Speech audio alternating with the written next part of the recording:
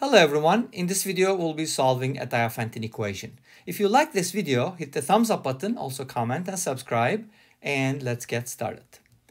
So we do have this Diophantine equation, 1 over x plus 1 over y is equal to 1 over z. We're looking for positive integer solutions. Remember we had a video on Diophantine equations and systems before. There are methods like Diophantine equations can be solved with modular arithmetic. You can use factoring and a couple other techniques. And this problem is actually pretty interesting for the method that we use to solve it. So let's go ahead and isolate 1 over z first. And we're going to make a common denominator, x plus y over xy. And then let's go ahead and flip this over, and we get z in terms of x and y. And that is xy over x plus y. Now, here, we're going to be using some divisibility criteria. Okay? In other words, the greatest common divisor of two numbers. So for that purpose, let's go ahead and define the greatest common divisor of x and y as d, such that d basically divides x and y, and there's nothing larger than that, which divides x and y, which means that x is a multiple of d, so I can write it as x equals dm, and y is a multiple of d, I can write it as dn, where m and n are integers, as well as relatively prime. Okay, so m and n need to be relatively prime because d is the largest number that divides them. So once you divide, so think of a fraction like 12 over 15, you divide both numbers by 3 and you get 4/5, and that can't be simplified anymore because 4 and 5 are relatively prime.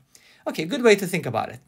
So this is an important statement. Now, we have two numbers that are relatively prime. And as you know, relatively prime numbers play an important role in number theory, but especially for this problem, they give us a really good result.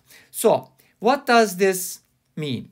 If the greatest common divisor of two numbers is 1, this actually implies, and if you look at this, you kind of see the product divided by sum. So I can safely say that this implies that the greatest common divisor of mn and m plus n is also 1.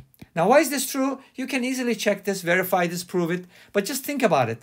If these two numbers had a common factor, then it would have to, divide both of these numbers. Let's say g divides mn, so g either divides m or g either divides n. But if g divides m plus n, and g divides m, then it needs to divide n as well, but g is different from 1, so you get kind of like a contradiction, whatever. You can prove it, it's not too hard. So this is our conclusion here, that this needs to be 1. How does that help? Well, now we're going to go ahead and substitute these into our problem. So let's go ahead and do that and see what happens. Okay, this is going to give us something very interesting. So now I will replace x with dm and y with dn. So I'll be getting something like d times the quantity m plus n. Obviously, one of the d's is going to cancel out, and we're going to get something simpler. So now, let's go ahead and write this down. Rewrite it, actually. So I'm going to write it as dmn divided by m plus n. Now think about this. M plus n and mn are relatively prime. So there is no way m plus n is going to divide mn. But z is an integer, therefore dmn divided by m plus n needs to be an integer, which means that d has to be divisible by m plus n. Does that make sense? Otherwise, we're not going to get an integer from here.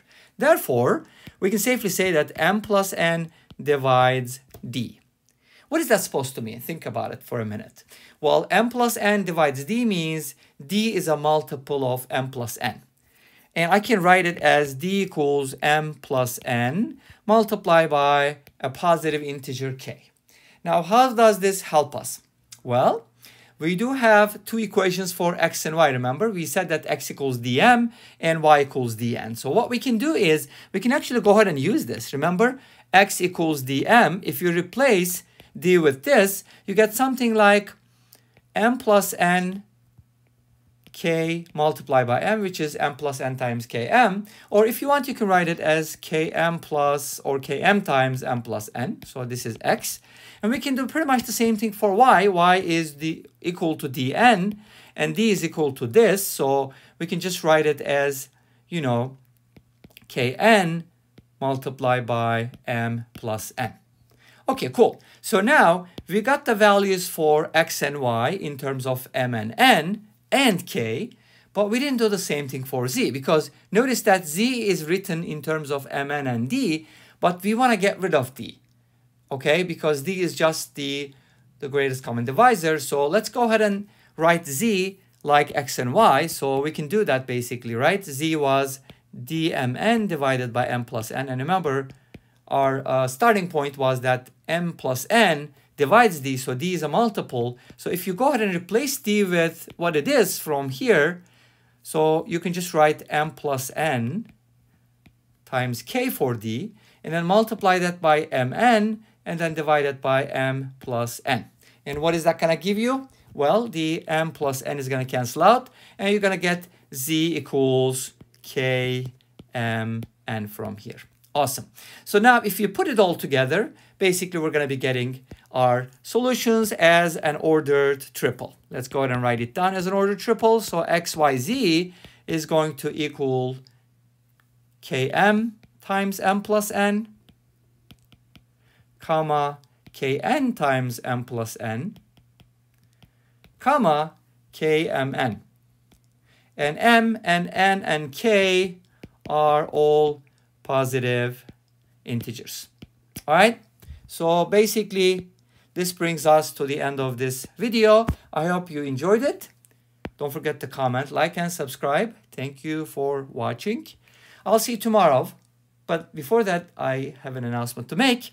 Looks like the algebra problems, the number theory problems, the trigonometry problems are much more popular than geometry puzzles.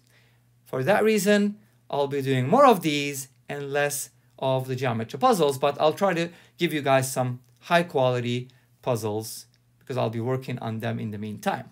Just wanted to let you know. See you tomorrow with another problem. Until then, be safe, take care, and bye-bye.